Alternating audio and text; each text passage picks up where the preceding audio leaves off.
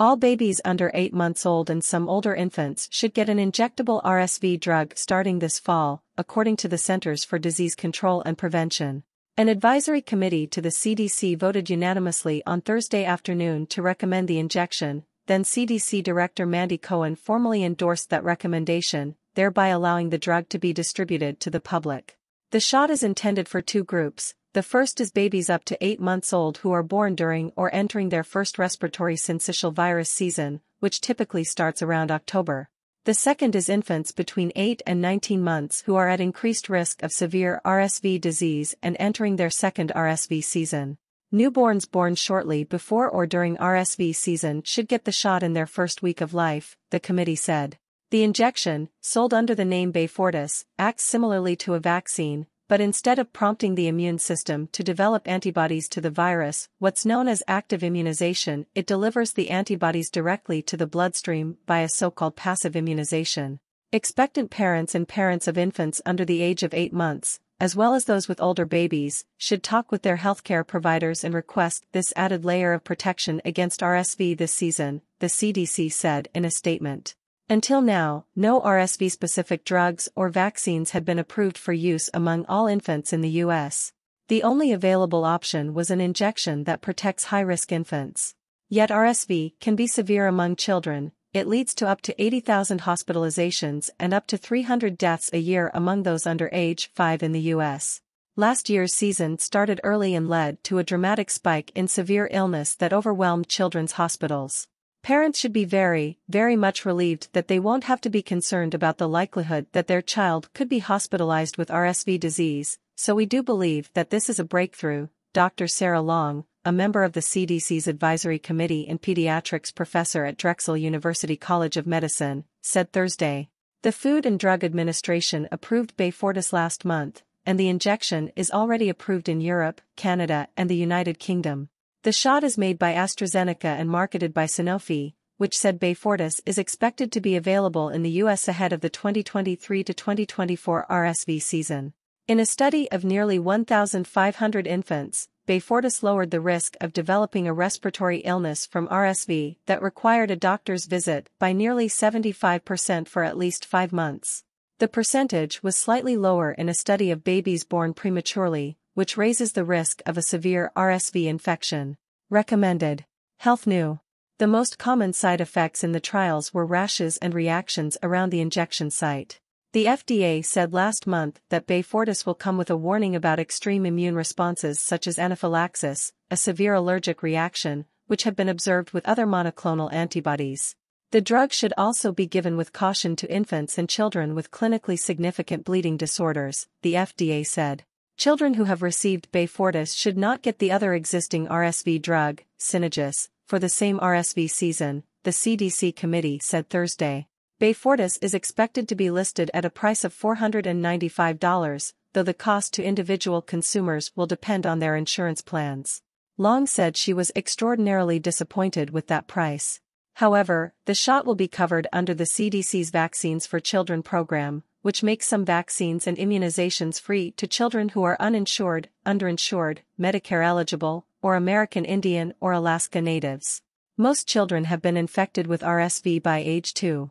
The virus causes a lower respiratory illness that is generally mild, but in serious cases can lead to pneumonia or bronchiolitis, which inflames airways and clogs them with mucus. Older adults and babies under 6 months old are particularly susceptible to severe outcomes. The FDA recently approved 2 RSV vaccines for older adults, one from Pfizer and another from GSK. An advisory committee to the FDA also recommended in May that the agency approve Pfizer's maternal RSV vaccine, which is administered to pregnant mothers in order to protect their babies. The FDA is expected to decide next month whether to approve that shot. Castor oil has long been considered a jack-of-all-trades home remedy, used as a laxative, a moisturizer, and as a chest rub to ease lung congestion. Now some people on TikTok claim they're using castor oil as a way to treat vision problems. Doctors warn that's a way to ruin your eyes. Dozens of videos that have gotten millions of views show people rubbing castor oil over their eyelids, across their eyelashes and under their eyes to help treat issues like dryness, floaters, cataracts, poor vision, and even glaucoma. Castor oil is a type of vegetable oil produced by pressing the seeds of the castor bean plant. It's been used for thousands of years in traditional and folk medicine to treat a range of issues from bronchitis to skin infections. It's considered safe to take as a laxative, but because of potentially severe side effects like vomiting and dizziness, castor oil isn't widely used anymore. That hasn't stopped TikTokers from promoting it. One woman insisted that after 2 weeks of use, she no longer needs to wear reading glasses as often because castor oil has helped her vision. Another said it helped prevent an eye infection from progressing and got rid of her floaters, the strands of gel-like fluid in the eye that cast shadows on the retina. Castor oil's moisturizing properties make it a common ingredient in over-the-counter eye drops. However, those products are specifically formulated and tested to treat eye dryness, doctors say. The bottles of castor oil on store shelves are not intended for use in the eyes and may contain preservatives, dyes, fragrances or other ingredients that can cause irritation or infection. There is limited research that eye drops formulated with a low-concentration castor oil mixture help with dry eyes and blepharitis, or inflammation of the eyelids. But the studies are of low quality, experts say, involving small sample sizes and no control groups. "We just can't make a recommendation for something that has very little evidence behind it," said Dr. Ashley Brissett, a spokesperson for the American Academy of Ophthalmology and assistant professor at Weill Cornell Medicine in New York. Castor oil is not a cure-all. If you have concerns about your eyes, you need to see an ophthalmologist. What castor oil can and can't do for eye health. Castor oil has no effect on cataracts, an age-related condition that causes cloudy vision, floaters or glaucoma, which occurs when fluid accumulates and damages the optic nerve, Dr. Vicky Chan, a practicing ophthalmologist in Los Angeles, said. These conditions occur inside the eyeball, Chan said, so even if you put a drop of castor oil on your eye, it's not going to seep in and dissolve or fix anything. Castor oil does make a great moisturizer though, Brissett said. It contains ricinoleic acid, a type of fatty acid that prevents water loss through the skin, a reason why it's found in soaps, cosmetics, and lotions. So if castor oil gets into the eyes, that moisturizing may explain why some people feel like it's improving vision, Brissett said. Your eyes need to be hydrated to see clearly, and one of the biggest complaints of dry eye disease is actually blurry or fluctuating vision, said Brissett. There are also claims that castor oil helps promote eyelash and eyebrow growth, but no studies to date have tested the theory. Castor oil is safe for external use on the skin. Putting castor oil that isn't sterile directly in the eye may cause infection, Dr. Chantal Cousineau-Krieger, an ophthalmologist with the National Eye Institute, warned. Other eye risks include irritation, allergic reactions, adverse interactions with eye medications, discomfort and inflammation. And don't replace medications and other treatments with castor oil with the hopes that you can cure your condition more naturally, Brissett said. Ignoring glaucoma medication, for example, can lead to permanent vision loss. Or waiting to see if castor oil improves cataracts instead of opting for timely surgery could make them more difficult to remove and increase the risk of surgical complications, Brissett said. How to keep your eyes healthy. There are ways to protect your eyes. Cousineau-Krieger suggests the 20-20-20 rule, when focusing your eyes for long periods of time on a book or computer, for example, take a 20-second break looking at something 20 feet or more away every 20 minutes. This will reduce eye fatigue and strain. Brissett says you should wash your eyelids with an eyelid-formulated cleanser every night. That helps remove the buildup of dust, bacteria, and other pollution that eyelids and lashes trap throughout the day. Other expert-recommended ways to protect the eyes include: eat a balanced diet high in leafy greens. Remove makeup before bed. Wear appropriate safety eyewear during tasks like grinding and sanding, or during sports like racquetball or paintball. Wear sunglasses outdoors. Keep up with regular eye exams. The American Academy of Pediatrics reaffirmed its support for gender-affirming medical care for transgender children on Thursday, even as the treatments face a growing push for bans and restrictions from Republican lawmakers across the U.S. The board of directors for the group, which represents 67,000 pediatricians, unanimously voted to reaffirm its 2018 position on the treatments. The board also voted to provide additional documents to support pediatricians, including clinical and technical reports, and to conduct an external review of research regarding the care. The additional recommendations also reflect the fact that the board is concerned about restrictions to accessing evidence-based health care for young people who need it. Mark Del Monte, the Academy's CEO, said in a statement released by the group, calling the restrictions enacted by states unprecedented government intrusion. "We therefore need to provide the best and most transparent process possible," he said. At least 21 states have now enacted laws restricting or banning gender-affirming medical care for transgender minors, and most of those states face lawsuits. A federal judge struck down Arkansas's ban as unconstitutional, and federal judges have temporarily blocked bans in Alabama and Indiana. The judge who struck down Arkansas's ban cited the position of the groups in his ruling against the ban. Arkansas has appealed the judge's decision. People opposed to such treatments for children argue they are too young to make such decisions about their futures. Every major medical group, including the Academy and the American Medical Association, has opposed the bans and has said the treatments are safe if administered properly. The Academy and the AMA support allowing children to seek the medical care, but they don't offer age-specific guidance. The nation's health insurance system is undergoing tremendous upheaval as an estimated 8.2 million people will need to find new coverage since pandemic protections for Medicaid enrollees came to an end this spring. That's leaving many patients confused about how to get new medical insurance. "It's an overwhelming task," said Taffy Morrison, who is working to connect Louisiana residents to new coverage through the nonprofit Southwest Louisiana Area Health Education Center. But Morrison reminds people, don't panic. There is help. For many of those kicked off Medicaid, a state federal health insurance program that covers people with low incomes and disabilities, new insurance will come from their employers. Others may need to turn to the Affordable Care Act online marketplaces to replace their coverage. Elevance insurance officials told investors in mid-July they were seeing signs of movement from Medicaid to exchange plans as states ramp up reviews of who still qualifies for the public insurance program. The company, formerly called Anthem, reported 18.2% growth in its exchange plans from the year before, with its marketplace plans now covering at least 949,000 people. To prevent gaps in insurance coverage, some states, such as California and Rhode Island, will automatically enroll people who lose Medicaid in such marketplace plans. But elsewhere, Morrison and workers at similar nonprofit health groups nationwide are helping people navigate the difficult administrative process of finding the right plan.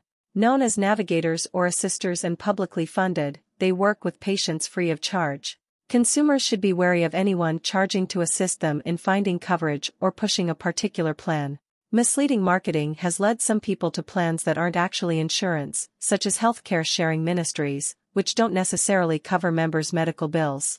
The dramatic reshuffling of insurance coverage comes with the end of federal COVID pandemic protections. States were barred from kicking enrollees off Medicaid during the pandemic to ensure people had access to health care. As a result, the program swelled by 30% from February 2020 to December 2022 to cover about 92 million people, including children who receive coverage under CHIP, the Children's Health Insurance Program. Now, for the first time since 2020, states have resumed checking whether enrollees remain eligible. The first batch of numbers are rolling in. So far, more than 3.7 million people have lost coverage in 39 states and the District of Columbia.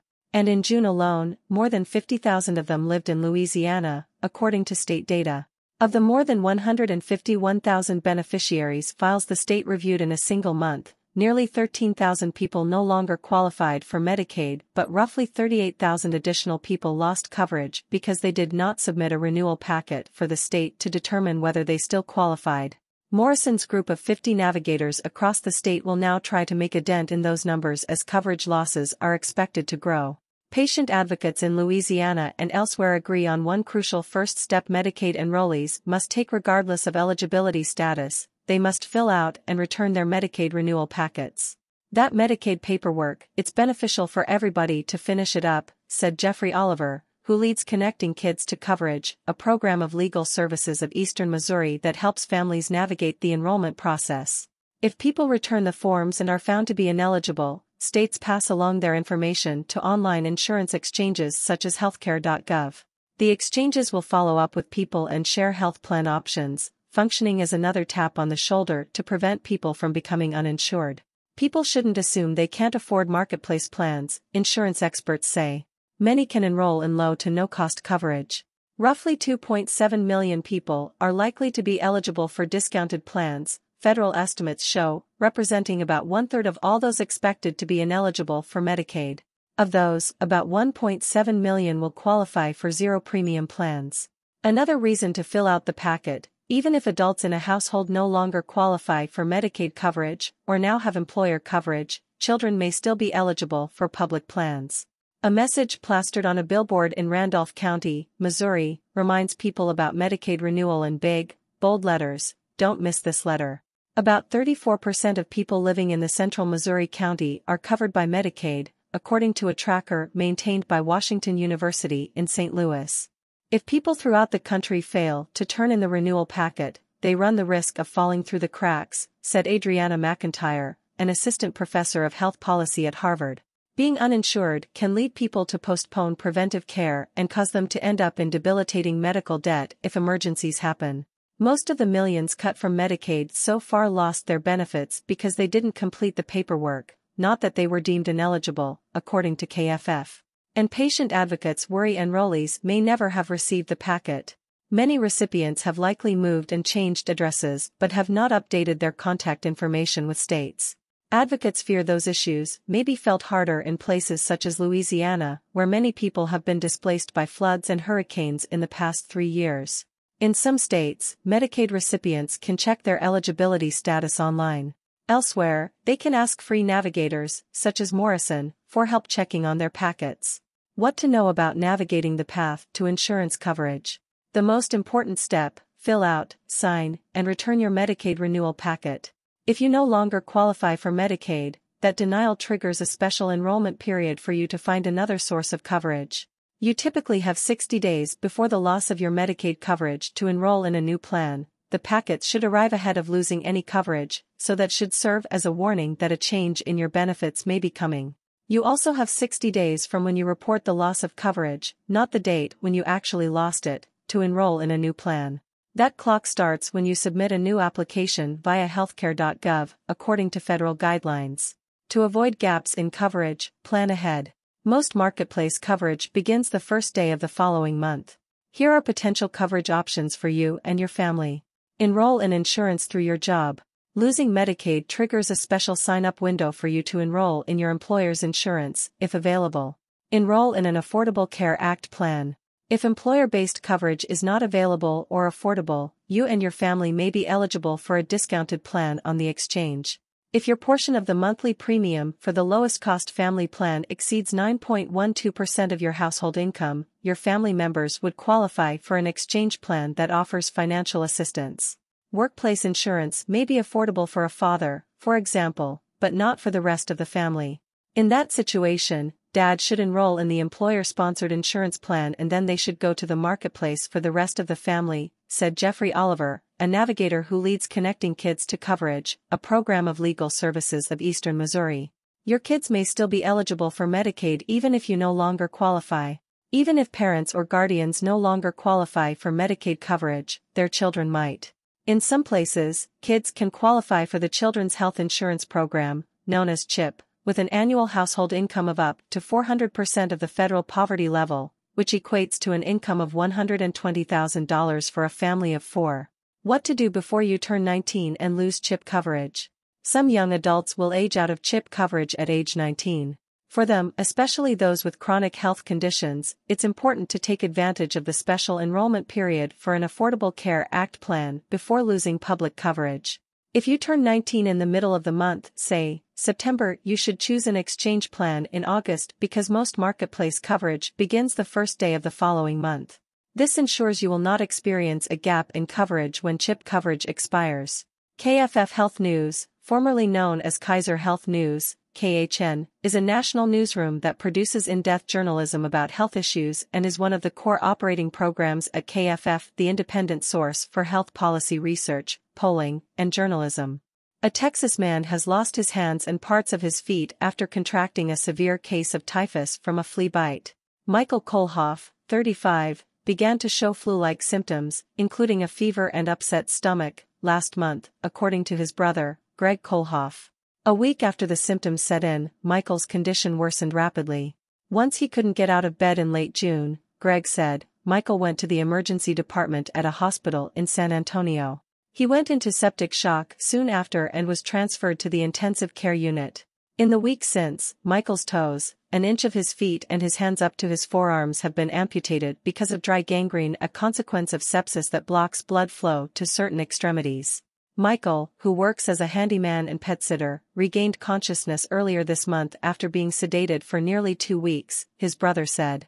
Since then, he has been in and out of procedures to patch up his amputations with skin grafts, though doctors are still monitoring to make sure dead tissue from the gangrene doesn't spread, Greg added. He's on the edge of not being able to keep his feet if things don't go well, Greg said. If they have to cut more feet off, they might have to just do a whole foot amputation for prosthetic purposes. Michael Kohlhoff in the hospital after surgeries to patch up his amputations with skin grafts, courtesy Greg Kohlhoff. Typhus is an infectious disease caused by bacteria that spread from fleas, lice and chiggers. Symptoms typically include fever, chills and body aches. Flea-borne typhus in particular usually causes nausea, cough, stomach pain and a rash from the bite that arises around day 5 of the illness, according to the Centers for Disease Control and Prevention. Fleas and lice transmit the bacteria that causes typhus when the bugs defecate upon biting and the excrement infects the wound. Though typhus is rare in the United States, it has been found in Southern California, Hawaii and Texas, according to the CDC. The agency does not report annual typhus data. However, a CDC report published Thursday showed an increase in typhus in Los Angeles County. The county saw 171 cases of flea-borne typhus in 2022, compared to 31 in 2010. 3 people died of typhus in LA County last year, the report said, the first typhus deaths recorded in the U.S. since 1993. All 3 patients had underlying medical conditions. Texas, meanwhile, reported 591 cases in 2019, the most recent data available. True typhus case totals may be higher than reported because most are relatively mild, so many people don't seek tests or diagnoses, according to Dr. Jason Bowling, an infectious disease specialist at UT Health San Antonio, who was not involved with Michael's case. Since typhus symptoms are similar to many viral infections and some people don't develop a rash, he said, it can be difficult to determine which cases will become severe. Recommended. Health news. Don't rub castor oil in your eyes, doctors say, no matter what they do on social media. Abortion rights. Judge temporarily exempts women with complicated pregnancies from Texas abortion ban. However, Bowling added, if you were exposed to stray animals or flea bites and then weeks later, you're starting to have fever and chills, that might be something you seek health care for and make sure to mention that you've had contact. Michael Kohlhoff's sister-in-law, Maria Virginia Kohlhoff, said that when his early symptoms set in, he really thought he had a flu or something like that, so he was very stubborn to go initially to the hospital. Greg said the family is unsure when and where his brother was exposed. The incubation period for flea-borne typhus ranges from 7 to 14 days. After Michael was hospitalized, Greg said, it took almost a week to diagnose his typhus. They ended up throwing the kitchen sink at him, gave him all sorts of antibiotics, steroids, everything we could until they got the proper diagnosis, Greg said. Since typhus is rare, tests often have to get sent to a specialty lab, so results can take several days to come back, Bowling said. The Kohlhoff family created a GoFundMe to support Michael's treatment, since he doesn't have health insurance. Greg said his brother has been staying optimistic. His spirits are something to be admired, he said. He seems to try to keep a positive attitude, keeping himself distracted. I think he's grabbed onto the notion that he survived death. What is Benadryl? Benadryl Diphenhydramine is a brand name medication that's classified as an antihistamine. It's used to help relieve symptoms of hay fever, seasonal allergies, other allergies, and the common cold, as well as itchy skin due to insect bites, hives, and other causes. Benadryl is effective for decreasing itchy skin from hives. It's often considered a first-choice treatment for hives. Although it's effective for decreasing symptoms of seasonal allergies, Benadryl isn't often used for this purpose. This is due to side effects such as sleepiness. Benadryl comes in many different forms and is available by prescription and over-the-counter. Some are oral and some are topical. Examples include oral tablets, oral liquid-filled capsules, leaky gels, oral chewable tablets, oral liquid solution, topical cream, topical gel, topical spray, topical stick. Benadryl dosage. Your Benadryl dosage will depend on several factors. These include the type of condition you're using Benadryl to treat, your age, the form of Benadryl you're taking, Typically, you should use the smallest dosage that provides the desired effect. The following information describes the most commonly used or recommended dosages. If you're unsure what dosage to take, ask your doctor or pharmacist. Dosage for hay fever or allergies. Typical dosage for adults, 25 to 50 mg, mg, every 4 to 6 hours. Dosage for symptoms of the common cold, such as runny nose or sneezing. Typical dosage for adults, 25 to 50 mg, every 4 to 6 hours. Dosage for pain and itchy skin from hives, insect bites, and other causes. Typical dosage for adults, an application of Benadryl cream, gel, or spray to the affected area up to 3 to 4 times daily. Children's dosage. For hay fever or allergies. Children ages 12 years and older, 25 to 50 mg, every 4 to 6 hours. Children 6 to 11 years, 12.5 to 25 mg, every 4 to 6 hours. Children under 6 years, use only under the direction of a doctor. For symptoms of the common cold, such as runny nose or sneezing. Children ages 12 years and older, 25 to 50 mg, every 4 to 6 hours. Children 6 to 11 years, 12.5 to 25 mg, every 4 to 6 hours. Children under 6 years, use only under the direction of a doctor. For pain and itchy skin from hives, insect bites, and other causes. Children ages 2 years and older, apply Benadryl cream, gel, or spray to the affected area up to 3 to 4 times daily. Children under 2 years, use only under the direction of a doctor. Dosage for babies. Over-the-counter oral Benadryl products aren't approved for use in children under 6 years. Topical Benadryl products that aren't approved for use in children under 2 years. Before giving Benadryl to a baby, talk with your doctor. Your doctor may want to evaluate the baby's symptoms. Your doctor can also recommend the most appropriate dosage of Benadryl to treat a baby if necessary. See warning below in the Benadryl side effects section.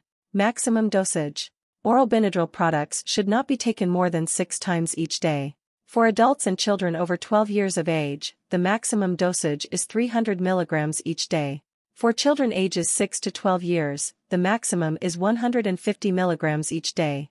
Adults or children should not apply Benadryl products, such as the cream, gel, and spray, to their skin more than 4 times per day. Tolerance.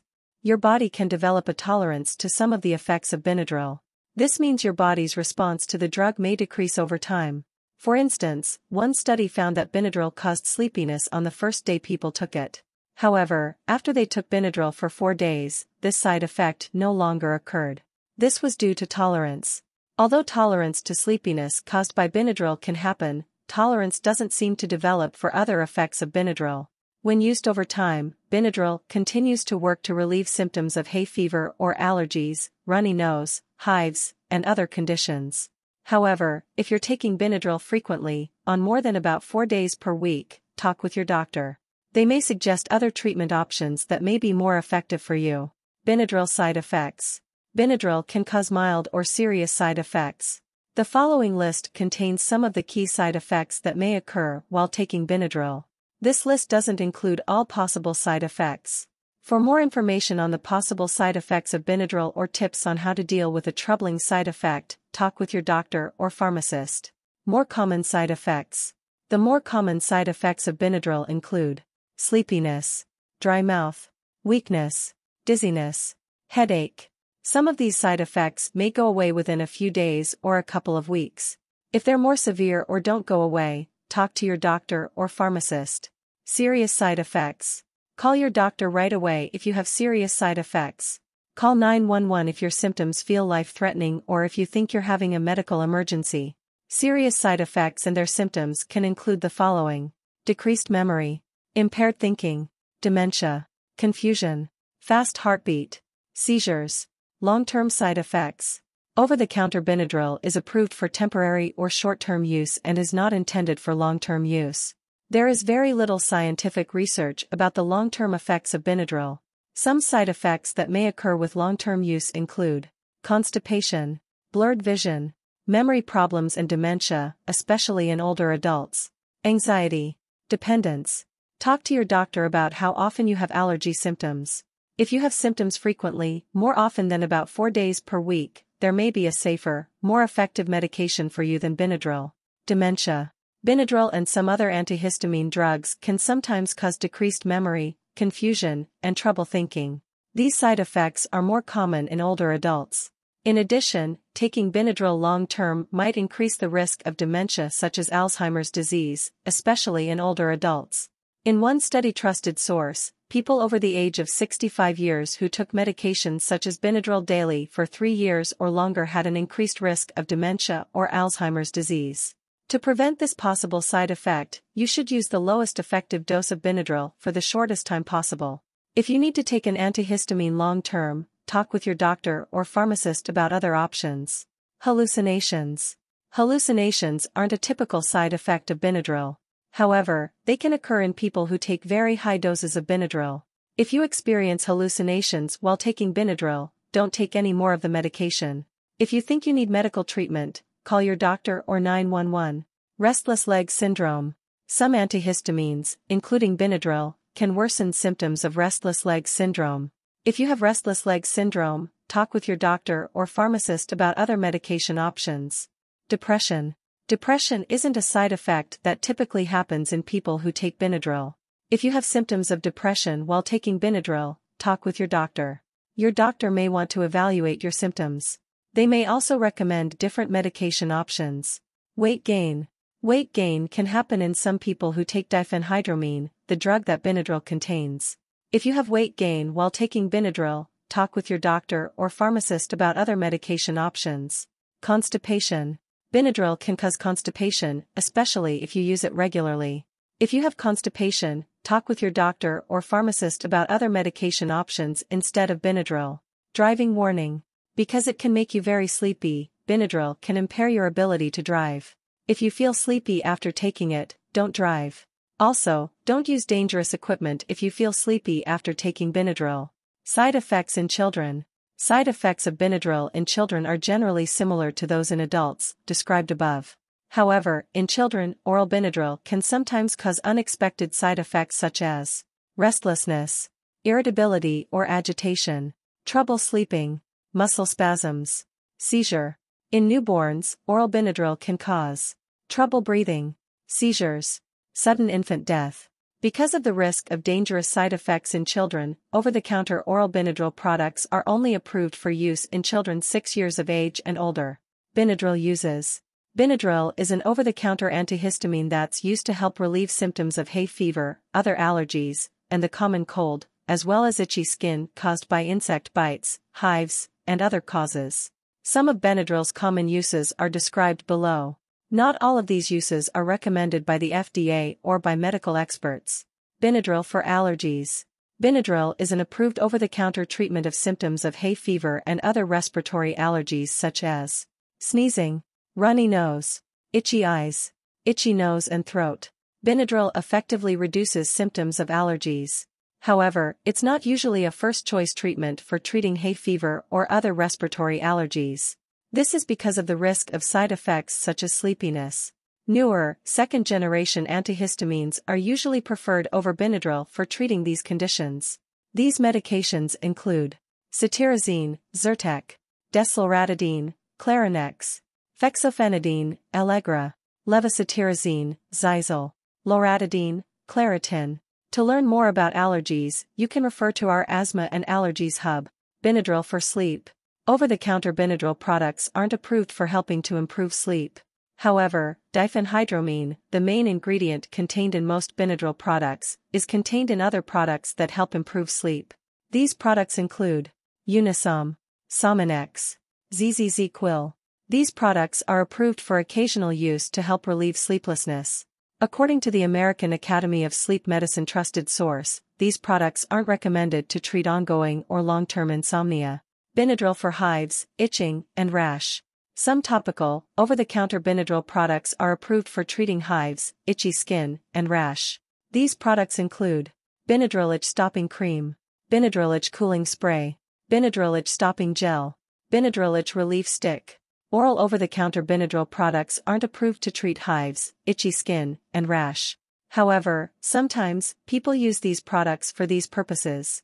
They're effective for this use, but they're not usually a first-choice treatment because of side effects such as sleepiness. Newer, second-generation antihistamines are usually preferred over oral Benadryl for treating these symptoms. These newer medications include cetirizine, Zyrtec, desloratadine, Clarinex, fexofenadine, Allegra, levocetirizine, Xyzal, loratadine, Claritin. Benadryl for anxiety. Benadryl is not meant to be used for treating anxiety. It can make you feel sleepy, which might temporarily make you feel less anxious. However, this effect will wear off after a few days of using the product. If you have symptoms of anxiety, talk with your doctor about medications that are a better choice for treating your symptoms. Benadryl for poison ivy. Some topical, over-the-counter Benadryl products are approved for treating pain and itchy skin caused by poison ivy. These products include Benadryl itch stopping cream, Benadryl itch cooling spray, Benadryl itch stopping gel, Benadryl itch relief stick. Benadryl for nausea or motion sickness. Over-the-counter Benadryl products aren't approved to treat symptoms of motion sickness. However, people often use Benadryl to treat these symptoms. Benadryl is often effective in reducing symptoms of motion sickness, but it can cause sleepiness. Other medications are considered a first-choice treatment for people who need to relieve motion sickness but want to stay awake while traveling.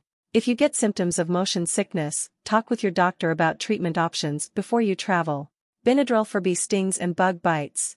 Some topical, over-the-counter Benadryl products are approved for treating pain and itchy skin caused by insect bites and stings. These products include Benadryl itch stopping cream, Benadryl itch cooling spray, Benadryl itch stopping gel, Benadryl itch relief stick, Benadryl for cough. Oral, over-the-counter Benadryl products are approved to treat some symptoms of the common cold. These symptoms include sneezing and runny nose, but they don't include cough. Although some people take Benadryl to treat cough, an analysis of clinical studies shows that antihistamines such as Benadryl don't improve symptoms of cough. Benadryl for migraine. Over-the-counter Benadryl isn't approved to treat migraine headaches. Diphenhydramine, the drug that Benadryl contains, is sometimes used with other medications for treating migraine headaches. However, it may not help improve symptoms.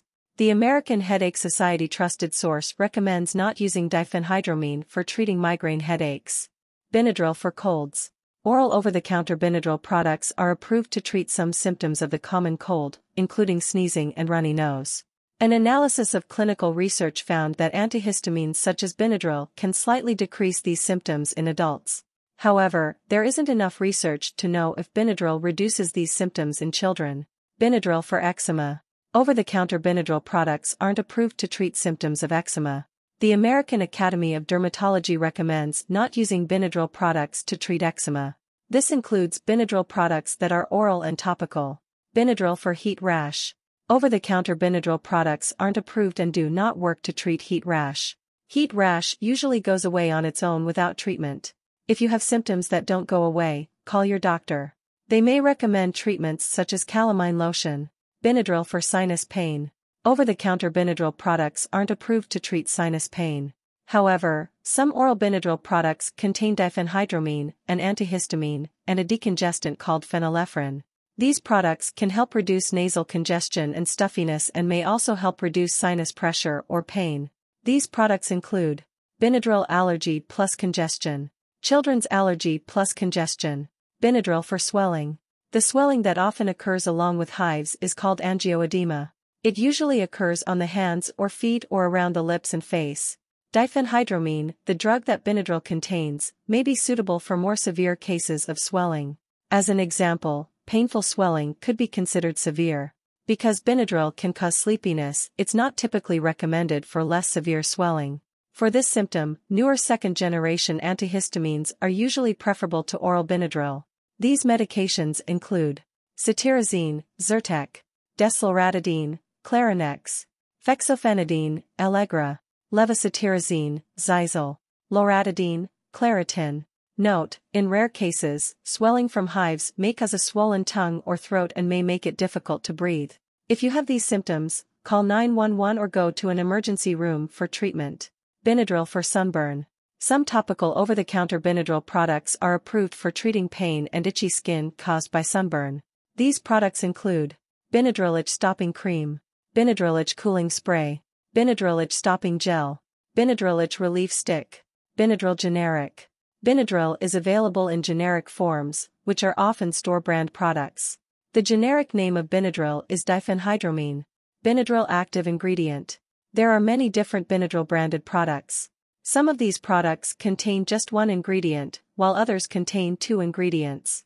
Examples of different Benadryl products and their ingredients include Benadryl allergy. This product contains one active ingredient, diphenhydramine, which is an antihistamine. Benadryl allergy plus congestion. This product contains 2 active ingredients, diphenhydramine and antihistamine. Phenylephrine, a decongestant. Benadryl itch-stopping cream. This product contains 2 active ingredients, diphenhydramine and antihistamine. Zinc, a skin protectant. Benadryl itch-cooling gel. This product doesn't contain the usual antihistamine, diphenhydramine. It only contains camphor, which is a type of pain reliever that's applied to the skin. When people say Benadryl, they usually mean the products containing diphenhydramine. Because ingredients vary from one Benadryl product to another, be sure to read the label closely before buying or using a Benadryl product. That way you'll know what ingredients it contains. If you're not sure which product is right for you, ask your doctor or pharmacist. Warning about Benadryl use in children and babies. The Food and Drug Administration, FDA, recommends trusted source that cough and cold products not be used in children under 2 years of age due to the risk of dangerous side effects, including sudden infant death. Trusted source. These products often contain diphenhydramine, an ingredient in Benadryl, or other antihistamines combined with other ingredients. Before giving oral Benadryl to children under 6 years, or cough and cold products to children under 2 years, talk with your doctor. Your doctor may want to evaluate your child's symptoms.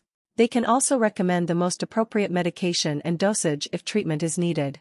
Benadryl for babies. Benadryl products aren't approved for use in babies, see warning above. Over-the-counter oral Benadryl products are only approved for use in children ages 6 years and older. Benadryl products that you apply to the skin, such as the cream, gel, or spray, are only approved for use in children 2 years of age and older. Using Benadryl in babies can increase the risk of serious side effects such as restlessness, irritability or agitation, trouble sleeping, muscle spasms, trouble breathing, seizures, sudden infant death. Before giving Benadryl to your baby, talk with your doctor. Your doctor may want to evaluate your baby's symptoms. If they decide that the baby requires treatment with Benadryl, your doctor can also recommend the most appropriate dosage. Benadryl overdose. Taking too much Benadryl can increase your risk of side effects. Do not use more Benadryl than your recommended dosage. For information about Benadryl's recommended dosages, see the Benadryl dosage section above. Overdose symptoms. Symptoms of an overdose in adults and children can include involuntary movements, blurred vision, decreased sweating, restlessness, nervousness and anxiety, confusion, hallucinations, heart arrhythmia, trouble breathing, seizure, coma, death. What to do in case of overdose? If you think you've taken too much of this drug, call your doctor or seek guidance from America's Poison Centers at 800-222-1222 or through its online tool. However, if your symptoms are severe, call 911 or go to the nearest emergency room right away. Benadryl forms. Over-the-counter Benadryl is available in many different forms. Some are oral and others are topical. Forms include oral tablets, oral chewable tablets, oral liquid-filled capsules, leaky gels, oral liquid solution, topical cream, topical gel, topical spray, topical stick. Store brands that contain diphenhydramine, the same ingredient in Benadryl, are available in other forms. These forms include oral capsules, oral tablets, orally disintegrating tablets, rapid melt tablets, oral dissolving strips, oral suspension, lip balm. Prescription diphenhydramine, the ingredient in Benadryl, is also available as a solution for injection. No Benadryl or diphenhydramine product is available as a topical lotion or as eye drops. Benadryl and pregnancy. Benadryl may be safe for short-term use during pregnancy in some situations. For treatment of severe allergic reactions during pregnancy, injected diphenhydramine is often considered the first-choice treatment. Diphenhydramine is an ingredient that Benadryl contains. You should not use Benadryl during the last 2 weeks of pregnancy. This is due to a risk of eye disease in the newborn. If you're pregnant, talk with your doctor before taking Benadryl. Your doctor may want to evaluate your symptoms to determine the safest treatment. Benadryl and breastfeeding. Taking Benadryl occasionally during breastfeeding is likely safe. However, taking Benadryl regularly or in large doses may cause side effects in a child who is breastfed. It may also reduce your milk supply. Antihistamines that cause less sleepiness are usually preferred over oral Benadryl while breastfeeding. These medications include cetirizine, Zyrtec, desloratadine, Clarinex, fexofenadine, Allegra, levocetirizine, Xyzal, loratadine, Claritin. Alternatives to Benadryl. Benadryl is an antihistamine. There are several other antihistamines that you can use as alternatives. Antihistamines are typically classified as either first-generation or second-generation. First-generation antihistamines usually cause more sleepiness and other side effects than second-generation antihistamines. Benadryl contains diphenhydramine, a first-generation antihistamine. Examples of the other medications in these groups are listed below. First-generation antihistamines include brompheniramine, chlorpheniramine, chlortrimton, dimenhydrinate, Dramamine, hydroxyzine, Vistaril. Second-generation antihistamines include cetirizine, Zyrtec, desloratadine, Clarinex, fexofenadine, Allegra, levocetirizine, Xyzal, loratadine, Claritin. Benadryl versus other drugs. You may wonder how Benadryl compares to other medications prescribed for similar uses. Below are comparisons between Benadryl and several medications. Benadryl versus Claritin. Benadryl is a first-generation antihistamine. Claritin, loratadine, is a newer, second-generation antihistamine. Second-generation antihistamines are often called non-sedating antihistamines because they're less likely to cause sleepiness than first-generation antihistamines.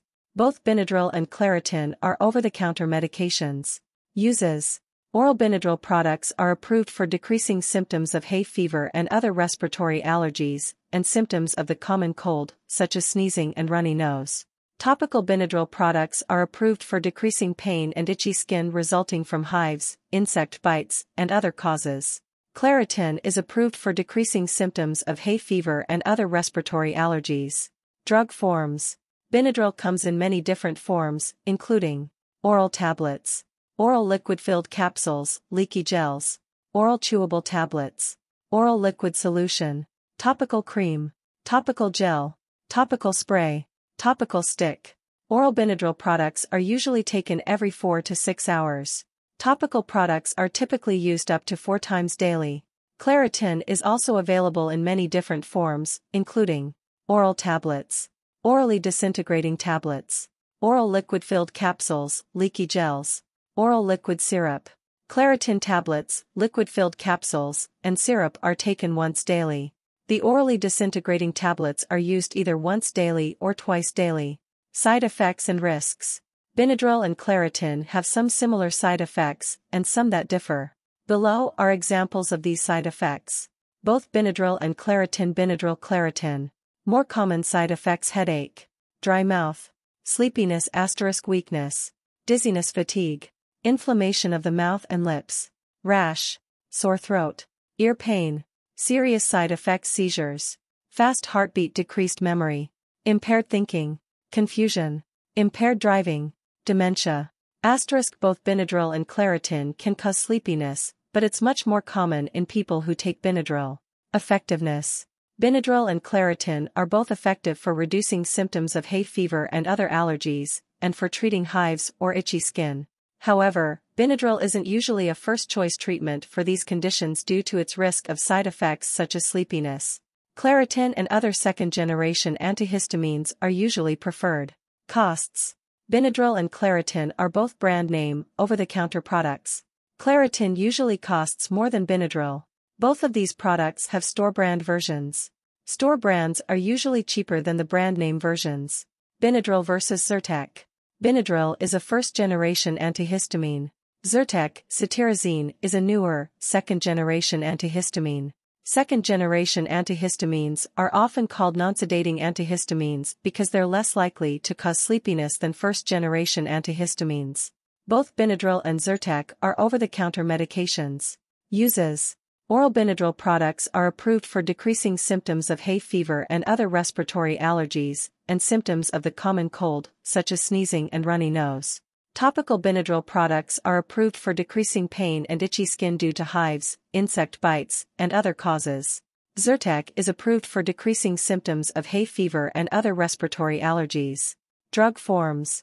Benadryl is available in many different forms, including oral tablets, oral liquid-filled capsules, leaky gels, oral chewable tablets, oral liquid solution, topical cream, topical gel, topical spray, topical stick.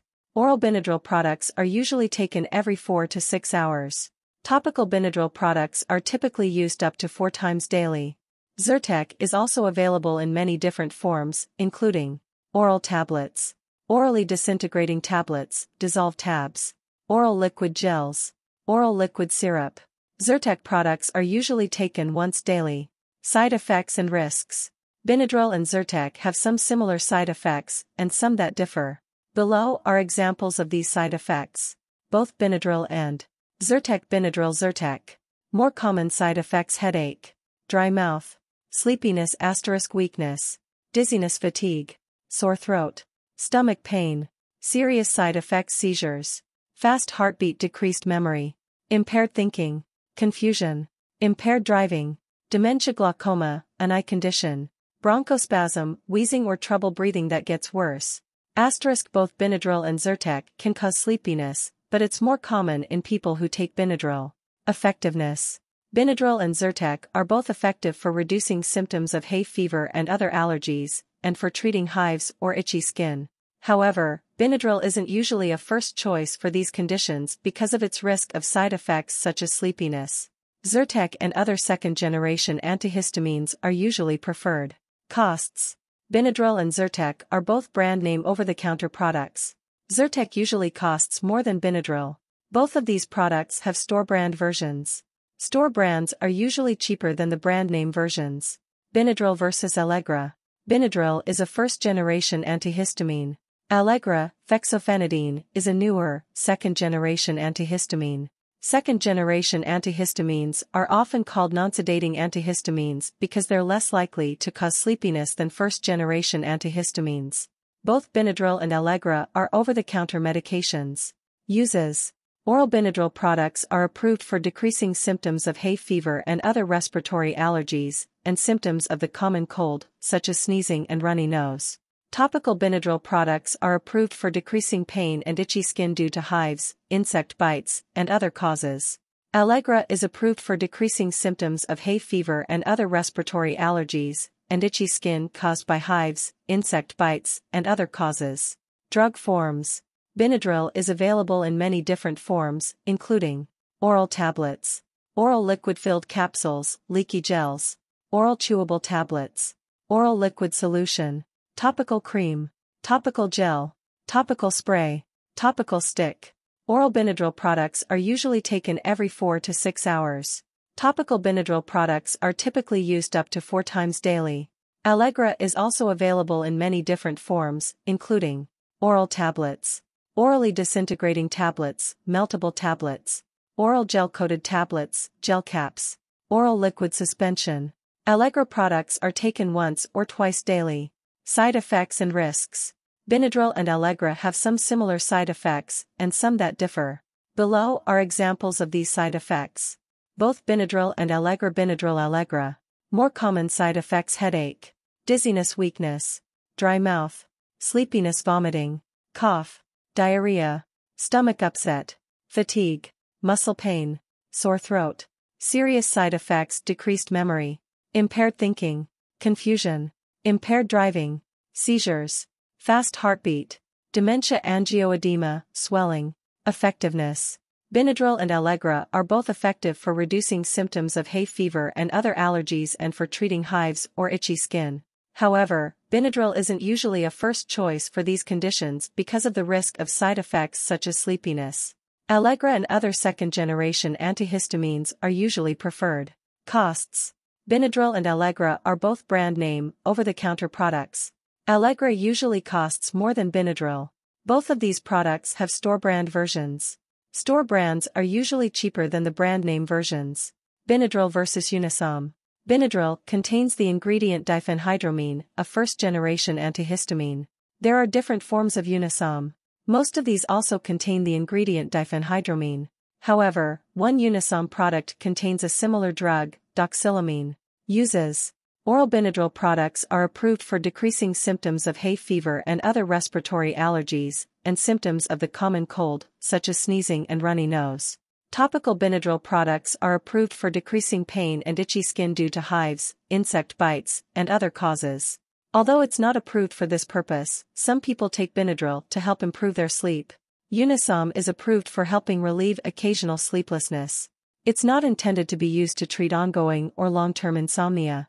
Drug forms. Benadryl is available in many different forms, including oral tablets, oral liquid-filled capsules, leaky gels, oral chewable tablets, oral liquid solution, topical cream, topical gel, topical spray, topical stick. Oral Benadryl products are usually taken every 4 to 6 hours. Topical Benadryl products are typically used up to 4 times daily. Oral Benadryl products are not approved for sleeplessness, but some people take oral Benadryl once before bedtime for that purpose. There are also several forms of Unisom products. These include diphenhydramine-containing products, oral soft gels, sleep gels, oral mini capsules, sleep minis, oral liquid, orally disintegrating tablets, sleep melts, doxylamine-contained product, oral tablets, sleep tabs. These products are usually taken once daily, just before bedtime or at bedtime. Side effects and risks. Benadryl and most Unisom products contain the same ingredient, diphenhydramine. One form of Unisom contains a different ingredient, doxylamine. Doxylamine is very similar to diphenhydramine and causes very similar common and serious side effects. The most common side effects of Benadryl and Unisom include headache, dizziness, weakness, dry mouth, sleepiness. Some serious side effects can include decreased memory, impaired thinking, confusion, impaired driving, seizures, fast heartbeat, dementia. Effectiveness. Benadryl and most forms of Unisom contain the same active ingredient, diphenhydramine. Both products can help people with occasional sleeplessness to fall asleep. This effect may decrease or wear off with continued use. According to a 2008 clinical guideline trusted source, these products are not recommended to treat ongoing or long-term insomnia. Costs. Benadryl and Unisom are both brand name over-the-counter products. These products usually cost about the same. Both of these products have store brand versions. Store brands are usually cheaper than the brand name versions. Benadryl versus melatonin. Benadryl contains the ingredient diphenhydramine, a first-generation antihistamine. Melatonin is a hormone that naturally occurs in the body. It's involved in regulating the wake-sleep cycle of the body. It's available as a dietary supplement. Uses. Oral Benadryl products are approved for decreasing symptoms of hay fever and other respiratory allergies, and symptoms of the common cold, such as sneezing and runny nose. Topical Benadryl products are approved for decreasing pain and itchy skin due to hives, insect bites, and other causes. Although it's not approved, some people take oral Benadryl to help improve their sleep. Melatonin is most commonly used to help relieve sleeplessness. Drug forms. Benadryl is available in many different forms, including oral tablets, oral liquid-filled capsules, leaky gels, oral chewable tablets, oral liquid solution, topical cream, topical gel, topical spray, topical stick. Oral Benadryl products are usually taken every 4 to 6 hours. Topical Benadryl products are typically used up to 4 times daily. Oral Benadryl products aren't approved for sleeplessness, but some people take oral Benadryl once before bedtime for that purpose. Melatonin is also available in different forms, including oral tablets, oral gummies, orally dissolving tablets, fast-dissolving tablets, oral capsules, oral chewable tablets, oral liquid. Melatonin is usually taken once daily at bedtime. Side effects and risks. Benadryl and melatonin have some similar side effects and some that differ. Below are examples of these side effects. Both Benadryl and melatonin. Benadryl melatonin. More common side effects: headache, sleepiness, weakness, dry mouth, dizziness, stomach upset. Serious side effects: seizures, impaired thinking, confusion, fast or irregular heartbeat, decreased memory, impaired driving, Dementia, angioedema, swelling. Effectiveness. Benadryl can help people with occasional sleeplessness to fall asleep. However, this effect may decrease or wear off with continued use of the product. A 2013 meta-analysis trusted source of clinical studies found that melatonin slightly decreases the time it takes to fall asleep and increases total sleep time. These effects don't decrease with continued use of the product. According to the American Academy of Sleep Medicine trusted source, neither Benadryl nor melatonin is recommended to treat ongoing or long-term insomnia. Costs. Melatonin usually costs more than Benadryl. Both of these products have store-brand versions.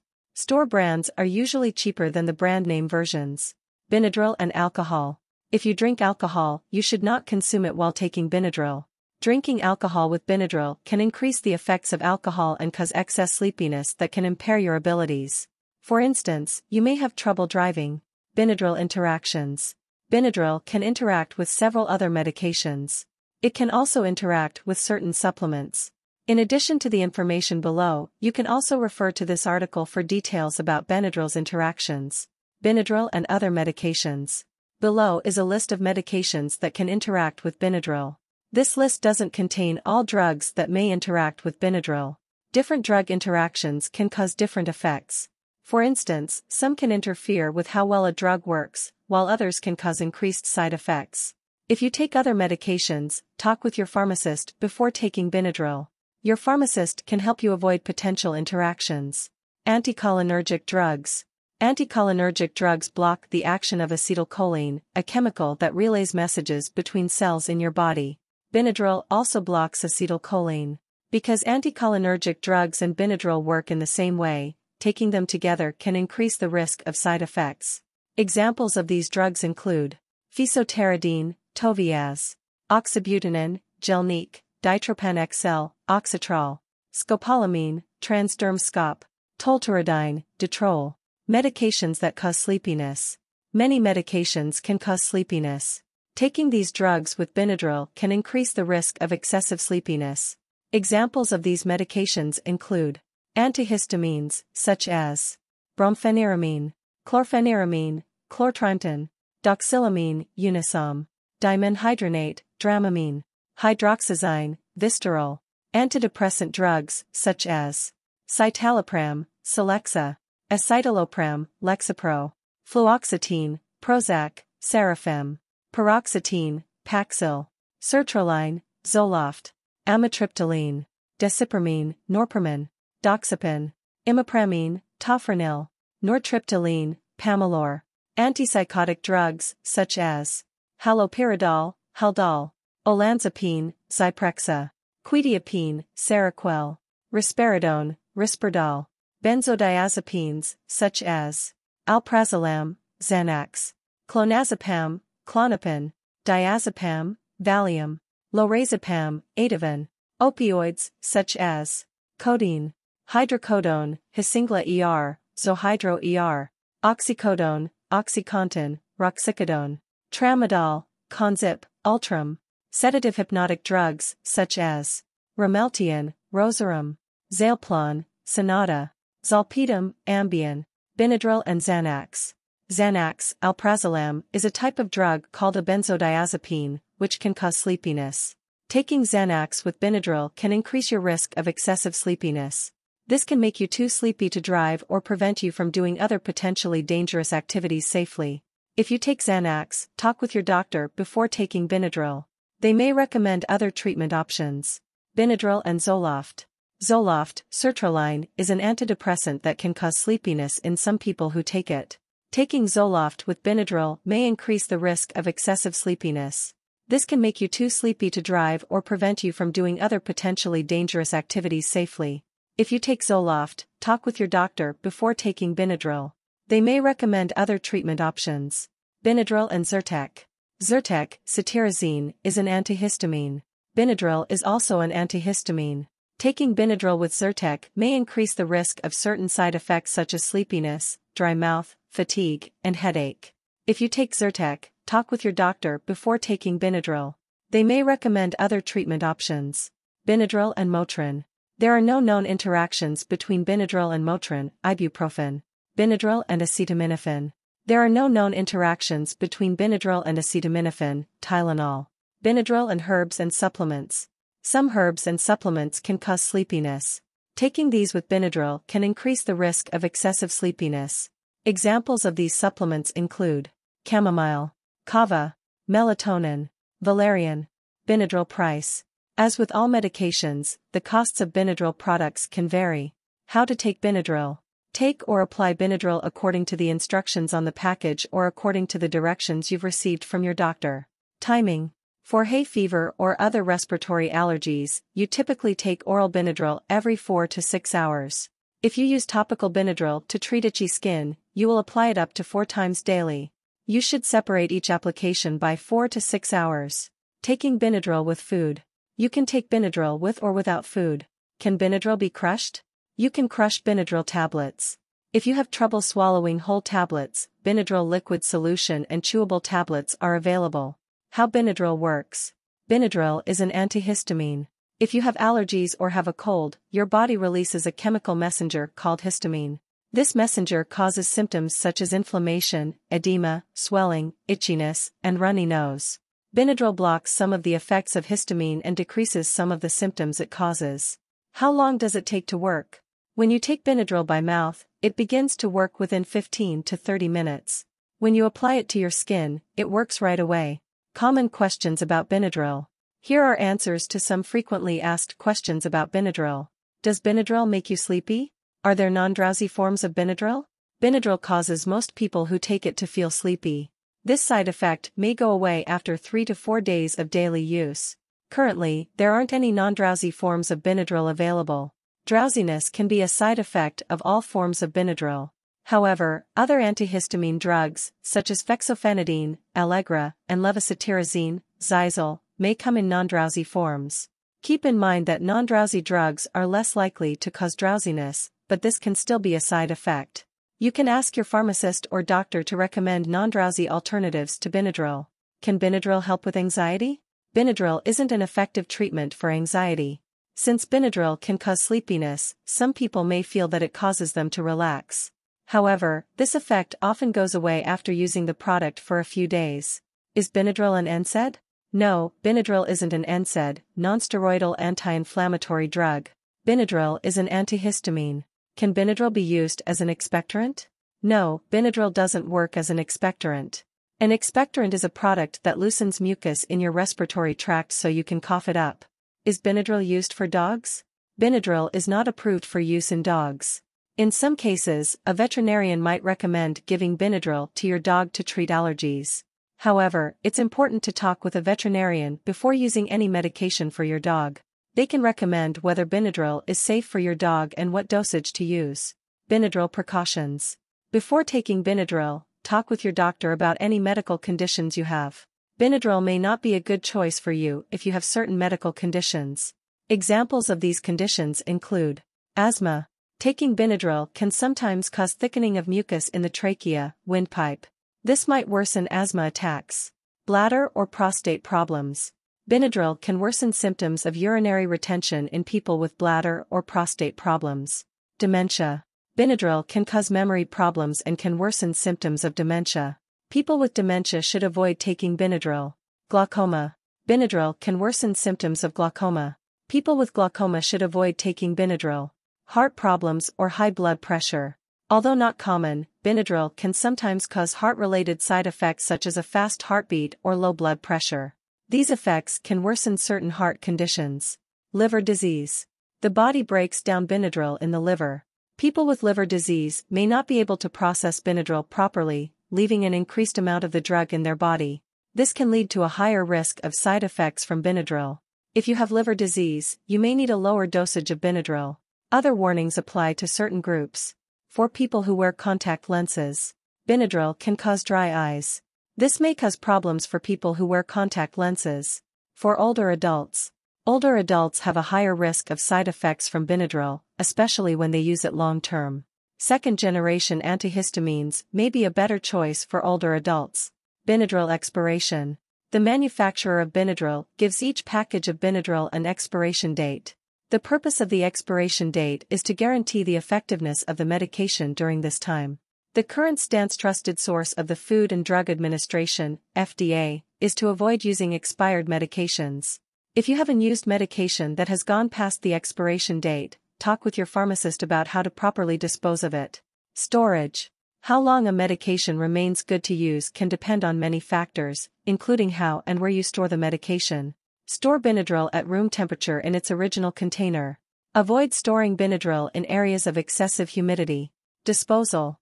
If you no longer need to take Benadryl and have leftover medication, it's important to dispose of it safely. This helps prevent others, including children and pets, from taking the drug by accident. It also helps keep the drug from harming the environment. This article provides several useful tips on medication disposal. You can also ask your pharmacist for information about how to dispose of your medication. Professional information for Benadryl. The following information is provided for clinicians and other healthcare professionals. Mechanism of action. Benadryl is an H1 receptor antagonist. It competes with free histamine at the H1 receptor binding sites. Benadryl's antiemetic effects are likely due to central anticholinergic effects. Benadryl also has central nervous system depressant effects and has a direct suppressive effect on the cough center. Pharmacokinetics and metabolism. After oral administration, the onset of action is approximately 15 to 30 minutes. Peak concentrations occur in 2 to 4 hours. Benadryl is metabolized hepatically. The plasma half-life is 2 to 8 hours with a duration of action of about 4 to 6 hours. Contraindications. Benadryl is contraindicated in patients with a known hypersensitivity to Benadryl or any of its components. Storage. Benadryl should be stored at room temperature in its original container. Excessive humidity should be avoided. Disclaimer: Medical News Today has made every effort to make certain that all information is factually correct, comprehensive, and up to date. However, this article should not be used as a substitute for the knowledge and expertise of a licensed healthcare professional. You should always consult your doctor or another healthcare professional before taking any medication. The drug information contained herein is subject to change and is not intended to cover all possible uses, directions, precautions, warnings, drug interactions, allergic reactions, or adverse effects. The absence of warnings or other information for a given drug does not indicate that the drug or drug combination is safe, effective, or appropriate for all patients or all specific uses.